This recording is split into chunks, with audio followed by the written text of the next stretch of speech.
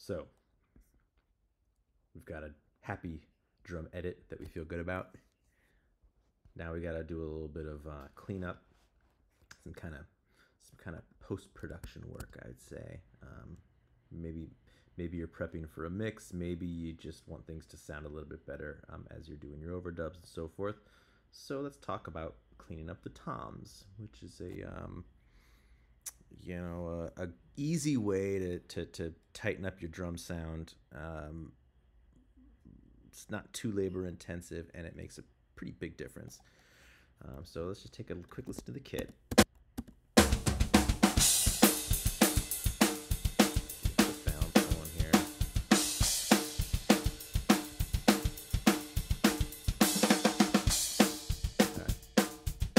So we're hearing everything. That's good. Good place to start, hearing everything. First thing I want you to do is duplicate your toms. And then if you'll recall, you can do a batch rename by Option, Shift, and the letter R. And then we can rename 01 to Edit. And now we have Rack Edit and Floor Edit. I've got my toms already grouped together, so I can just solo them with ease. And I'm going to zoom way, way in vertically. That's Option, Command, and the bracket to zoom in vertically. And listen back. All right. Now, sometimes it's really easy visually to see where the toms are, and other times, depending on how much bleed there is and so forth, it's less easy.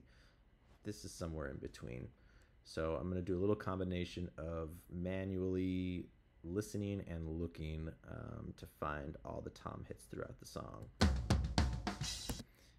We've got some right at the front. So what I like to do is make sure that you have focus mode engaged up here. This is going to open up some editing shortcuts that are really useful. First one I'm going to show you is the letter A. What A does is it takes everything before the cursor and deletes it. So when I press A, I'll zoom way out so you can see the whole thing happen. When I press A, everything to the left of the cursor gets removed. All right. This can be dangerous because if I'd have pressed A over here, I accidentally just erased a bunch of audio that maybe I want.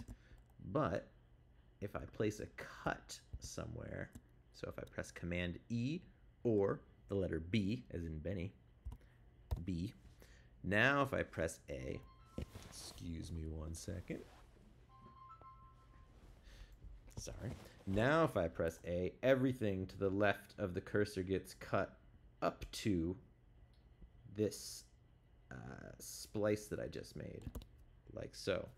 It's going to get really important really soon, okay? First off, we cut everything to the left of the cursor. Listen through.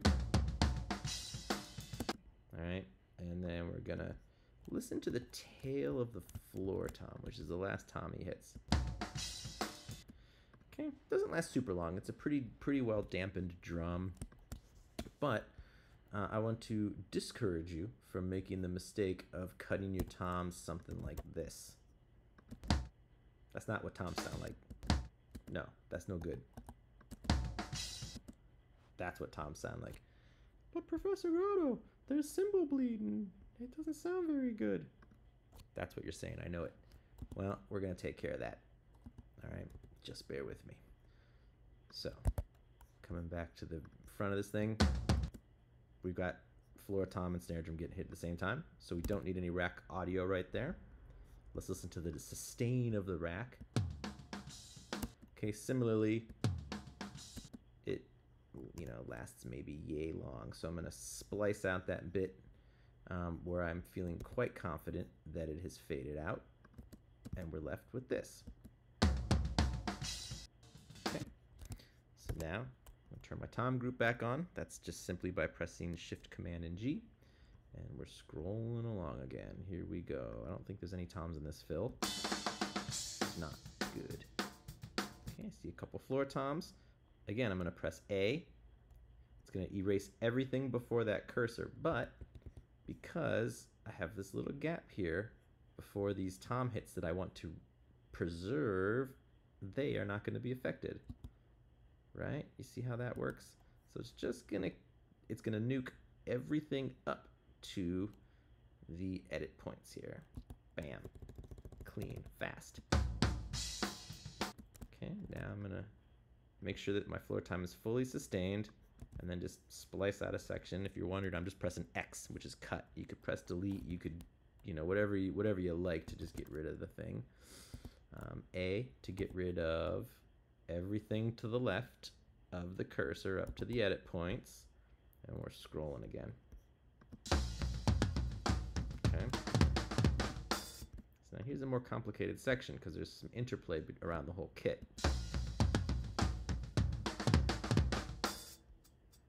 All right, so I'm gonna put a cut here. That's gonna protect me if I do anything wacky down at the end with my A button, right? I'm gonna zoom in here, just hone in right here, I should say, and that's a snare hit, but the tom is still sustaining ever so slightly, so I don't want to cut that out. This is the next rack tom, and I'm gonna leave all of this junk in there, even though it doesn't sound great.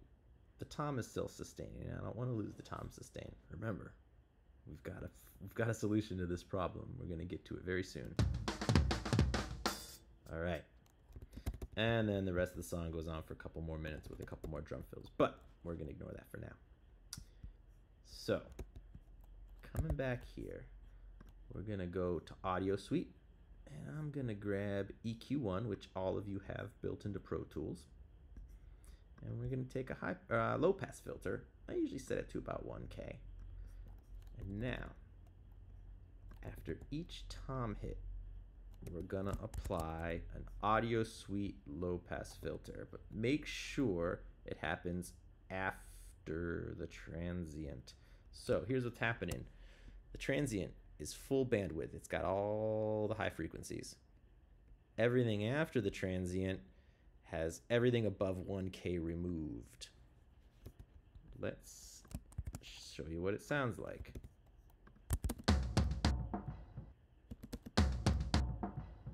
As opposed to this,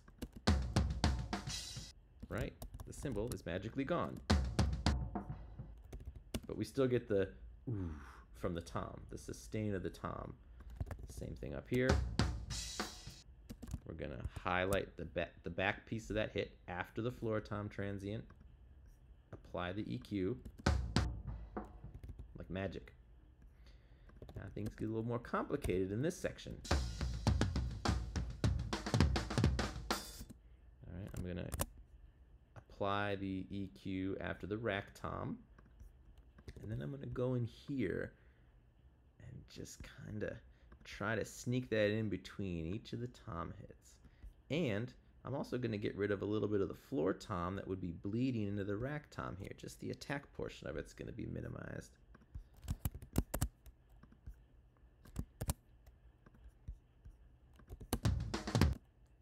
Same kind of thing with some snare hits between floor tom hits. And let's play what that sounds like. One more time. All right, and let's bypass all that. You can hear what it sounded like before I made those edits. And you can really hear it in this section.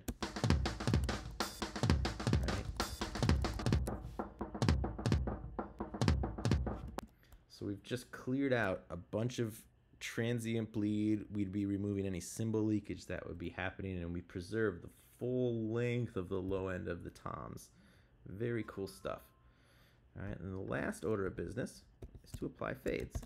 I've created a particular preset. I like this. It fades out the initial sustain, allows it to sustain a little bit at a slightly lower level, and then fully removes it at the end.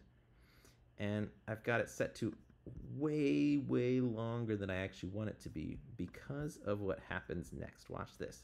When I say OK, it says the fade length is basically too long. And the answer is, I know that. I'm going to adjust to fit. And the reason I adjust it to fit is what it does is it puts that fade in all of those sections that I applied Audio Suite to. Let me just undo it so you can see how it looked. This is all Audio Suite. And with the fade, It goes like that, and it just, the fade now spans the length of the audio suite. So we have a really clean fade out. Preserve the low end, it sounds very natural.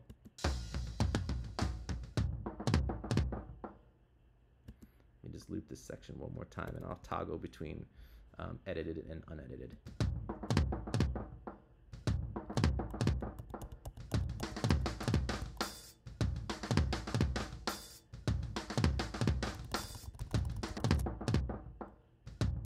So there you go. That is the crash course in tom editing. Thanks.